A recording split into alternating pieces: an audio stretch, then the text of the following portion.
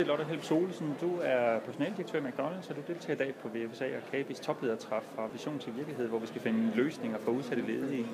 Hvilke løsninger har du fundet, som du kan tage med hjem og bruge på McDonald's? Jeg har blandt andet hørt et rigtig interessant oplæg af en leder på et plejehjem, som fortalte om nedbringelse af sygefraværet med en rigtig positiv tilgang. Og det synes jeg var smadret spændende at høre, hvordan man gennem anerkendende ledelse faktisk kan bringe sit sygefravær fra 10% ned til godt 2%. En rigtig, rigtig spændende case, hvor man havde taget medarbejderne med og simpelthen havde via en analyse fremlagt for dem, hvor stort problemet egentlig var, men hvor man faktisk havde fået i samarbejde med medarbejderne fundet ud af, hvad var der egentlig, der var grunden til det. Jeg synes, det var rigtig, rigtig spændende.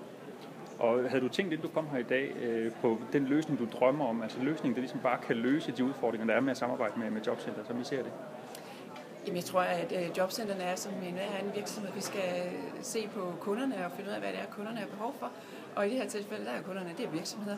Og virksomheder, de tænker rigtig systematisk, og de vil gerne have én indgang, og de vil rigtig gerne have, at den person, man nu møder, er kompetent og kan svare på lige præcis det spørgsmål.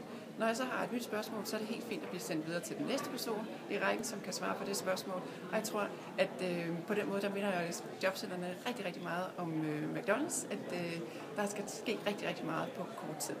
Super. Tak for det, Lise-Lotte.